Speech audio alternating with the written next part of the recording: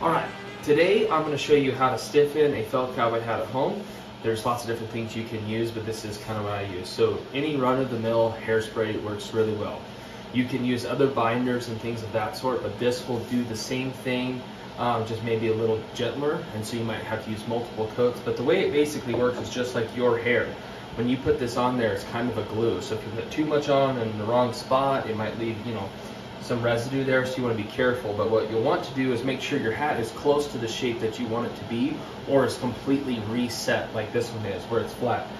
You'll then take it over here to your heat and just give it some general heat, not a ton of heat. And then once you do that, then you'll go ahead and spray it. So this hat, I'm not actually going to put this one on the heat just because I just ironed it, so it's still pretty warm. But this is kind of how I go about it. Definitely know where you're spraying this, so you don't spray countertops or floors or things of that sort. If you feel nervous about it, either take it outside or take it into the shower.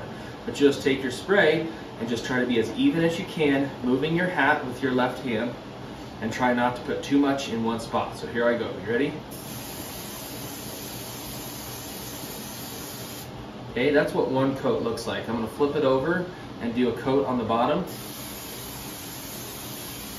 Okay, before you move on to any other step, this actually puts some moisture on there, so it will make it a little soft at first. Let it dry completely, however long that takes. It could be 30 minutes, it could be a couple hours, and then after that, go ahead and shape it.